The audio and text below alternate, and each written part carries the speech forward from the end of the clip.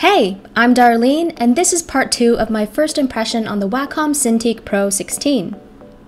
In the last video, I did an unboxing and a few quick sketches and scribbles to test this device.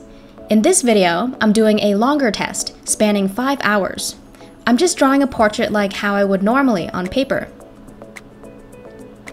I'm using a Photoshop brush that mimics pencil and a very small brush size, which is less than 1 millimeter in diameter, because I really want the portrait to come out looking as close as I can get it to a traditional pencil portrait. My initial thoughts on this tablet and stylus was that it was much more enjoyable than working with pencil and paper, a medium I've used for drawing ever since I can remember. These are my new opinions after having worked on it for a much longer time. As I'm laying down the initial sketch using very light lines, it's apparent that the stylus does require a tiny bit of downward pressure to get the faintest stroke to appear, which did bother me during the start of this portrait, because I can be a very light sketcher when working on something very seriously.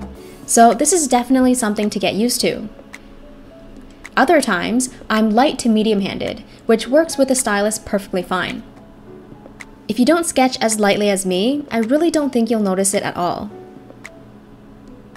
After my hand adjusts to the pen pressure, which doesn't take very long, working with the stylus does feel very natural because of how easy it is to create smooth value transitions or gradients, not to mention how smooth it feels gliding along the glass. It's just those very faint, light lines that take a bit of practice to get down. Now, it's really difficult to shade smoothly using a fine tip, whether it's digitally or traditionally.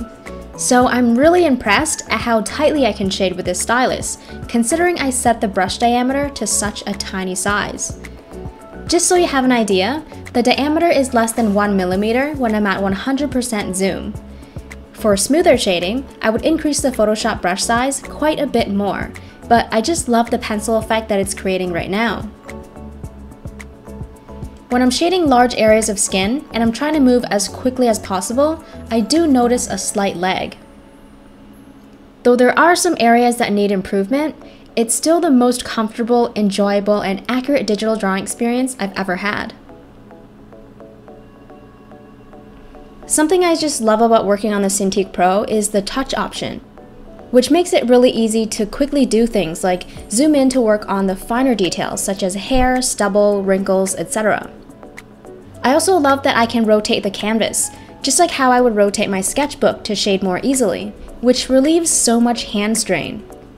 And the canvas can always be reset by double tapping 2 fingers at once.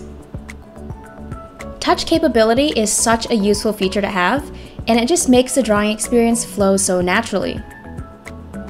When I'm drawing, the touch feature is disabled, so it's very rare that I click on things or move something around by accident, but it does happen.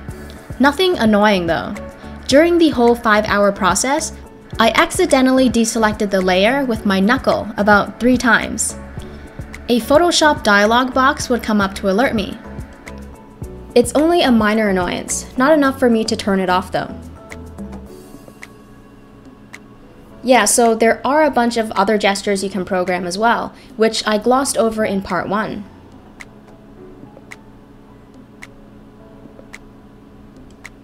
Again, drawing on this glass is really amazing. I came from drawing on the Intuos Pro, which has some medium texture to it, which feels like paper, but I much prefer this smooth surface. One thing I'm gonna really miss from the Intuos Pro is the touch ring, which allows me to easily change the brush size.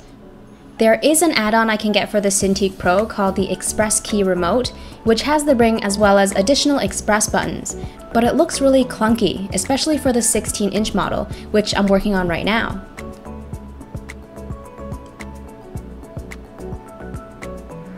So in part 1, I mentioned how the tablet got very warm in the top middle section of the screen. I didn't actually pay attention to the heat this time, I guess because I was so drawn into the portrait.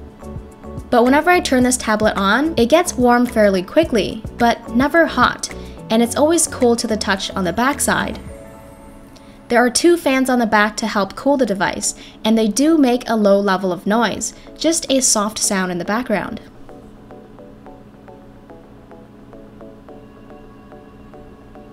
The eraser end of the stylus is very handy for erasing less meticulous work. I love using it to erase things quickly without much care. But for a portrait like this, I want control over every pixel that's erased, so I like to use the pen tip for that, because the eraser end is much larger. So it's just like how I prefer a kneadable eraser over a plastic one for erasing small details.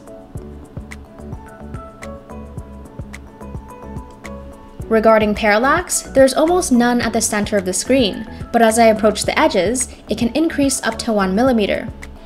I thought it would bother me, but I actually didn't take notice of it the whole time I was drawing. I think it's because most of the time, I'm drawing closer to the center rather than the edges of the screen. I was really excited to check on the nib condition after using it for the past week and a half, because with the textured screen of the Intuos Pro, the nibs didn't last very long. So I was curious how well they'd hold up on the Cintiq Pro screen. And just a reminder, this screen is literally as smooth as butter, and I love it so much. After a week and a half, there's only a tiny amount of wear on this, and I've been using it to draw for more than 6 hours in total.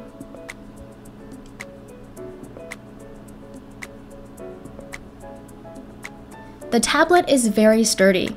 Since the legs are so solid, I've never experienced any wobble or shake, which, when I think about it, all display tablets should be this way.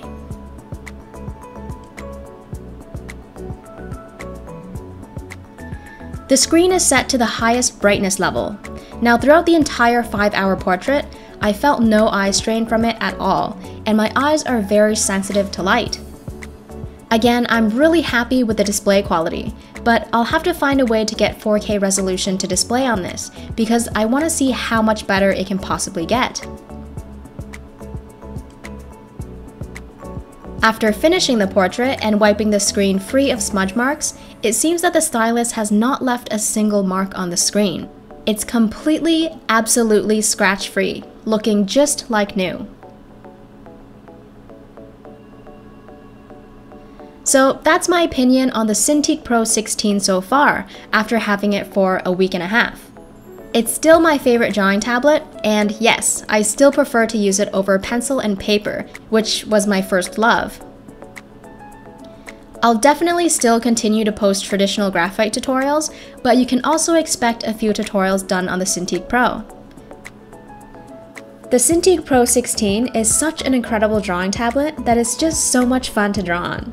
I'm also extremely pleased with the final outcome, mimicking a realistic pencil and paper portrait. Except for the background where I kinda cheated and went for an airbrush look. But that's the beauty of working digitally. I can use one tool to mimic a multitude of mediums. If you want to check out more info on this awesome display tablet, you can find the links down below. Wacom is doing a promotion in October on the 13-inch version of this, and they're dropping the price by $200. If you're in the US, you can pay monthly installments, 12 months interest-free. So make sure to check that out. And thanks for watching.